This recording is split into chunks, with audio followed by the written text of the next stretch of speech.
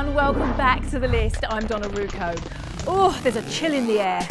Okay, not really, but fall weather is right round the corner. Brian McElhatton forecasts when the temperatures will really begin to drop around the valley. At number 1, it's finally here. The moment we've all been waiting for. Cooler temperatures. And by cooler, I mean lower than 100 degrees. Turns out, on average, October 3rd is the last day the valley sees 100 degrees.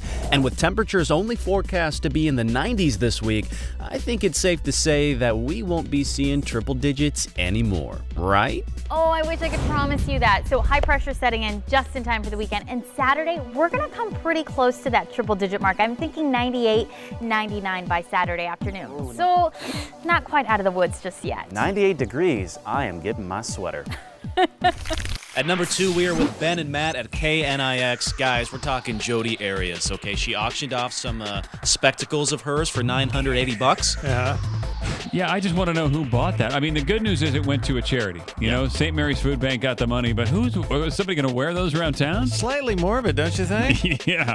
How much did they go for again, Matt? Almost $1,000, $980. $1,000. Would you buy those, Ben? No, absolutely not. Honestly, they were really not very stylish, to be honest with you. Well, they were supposed to make her look like a schooly bookmarm instead of a murderer. I'd rather have Lance Armstrong's testicle. That's me. I like cycling. At number 3, welcome to The Tonight Show, everybody. if you like late-night talk shows, good news. The Tonight Show, starring Jimmy Fallon, is coming to Phoenix. Yes, you know it's true.